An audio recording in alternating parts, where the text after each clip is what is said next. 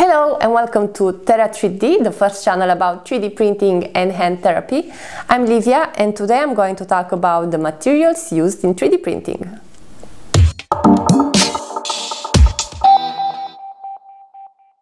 PLA is one of the most famous filaments used for the low-cost 3D printers because it is very easy to print and it is safe and non-toxic. In fact, it comes from biological material like cornstarch or sugarcane, so it is also recyclable and biodegradable, but don't throw it in the ambient because it requires the correct conditions of humidity and temperature.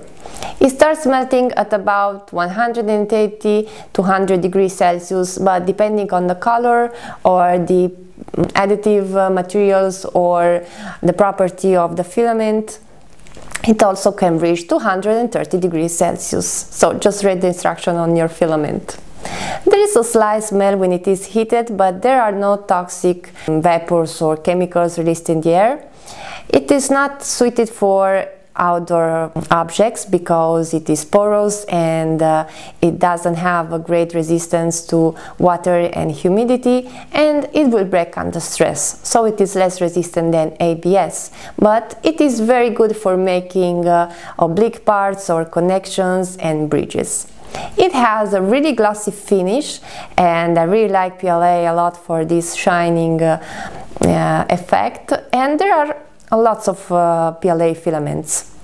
There is the PLA combined with wood or with ceramics or with metal, the glow-in-the-dark PLA, the transparent one, so really you can have a variety of filaments that you can choose and make the objects that you want.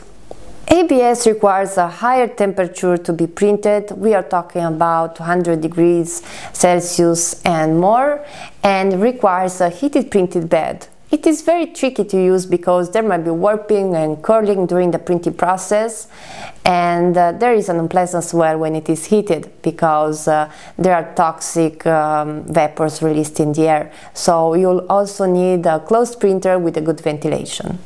Once it is cooled, the object won't be toxic. In fact, ABS is the material used for making Legos.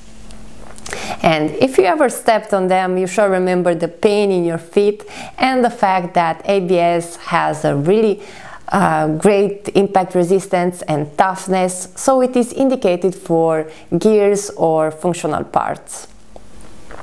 Acetone is often used in the post-processing to give ABS a glossy finish, and it is recyclable but not biodegradable. Resin is a liquid photopolymer that hardens under ultraviolet light, and it is used by the LCD, DLP or SLA 3D printers. And remember to always handle it with gloves because it is toxic for the skin contact, and wear an FFP2 mask during the printing process because there are chemicals released in the air while printing, and keep the room with a good ventilation. The final object and the parts of the 3D printer that came in contact with the resin shall be cleaned with isopropylic alcohol at about 95 degrees or much more. So the better the isopropylic alcohol it is, the best cleaning you will have. And remember to do not leave any traces of resin that may harden and destroy your plate. The resin is the best material indicated for printing objects with a complex architecture or with a complex design because it has a high accuracy and a very high resolution.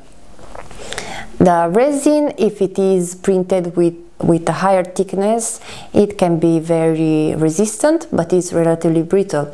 So under much stress it will break down, and of course if the layers or if the parts of your model are very thin, of course it will break.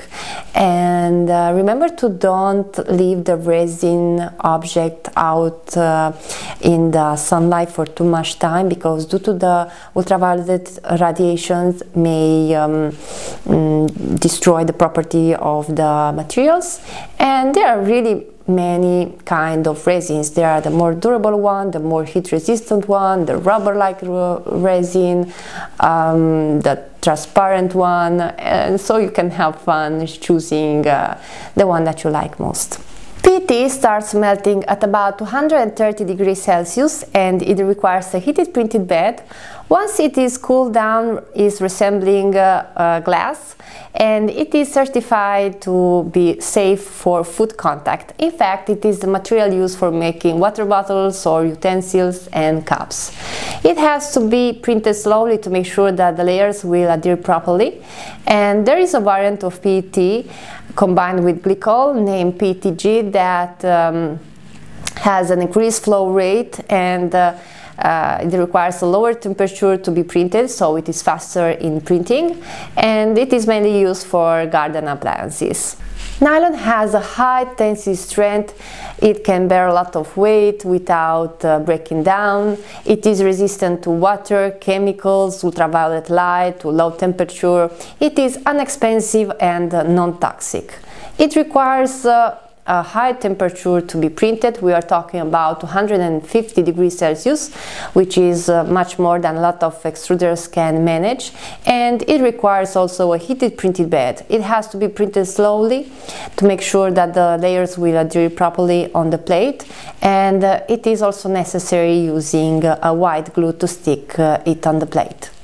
It is mainly used for containers that came in contact with food or for plant pots because it can resist water very well. PVA, it is used for making the supports on your 3D printers that have moving parts or with a complex architecture because it is water soluble. So once you put the object with the supports you have printed in PVA in water, these supports will completely disappear and will remain just your object. It starts melting at about 200 degrees Celsius, and there are toxic vapors released in the air, but I think that is an interesting solution for making objects with moving parts.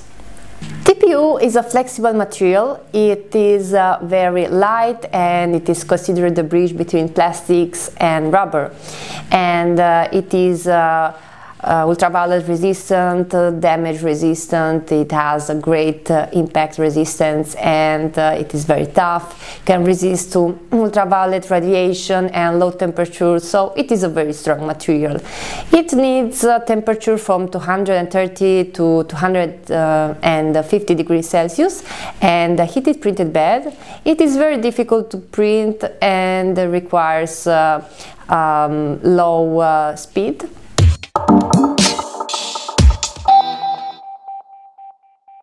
Thanks for watching. Remember to subscribe to the channel by clicking the button below, and don't miss the next video because I'm going to talk about the 3D printers that I have and the differences between them and the various 3D printing processes. Bye bye, thanks again, and remember to subscribe.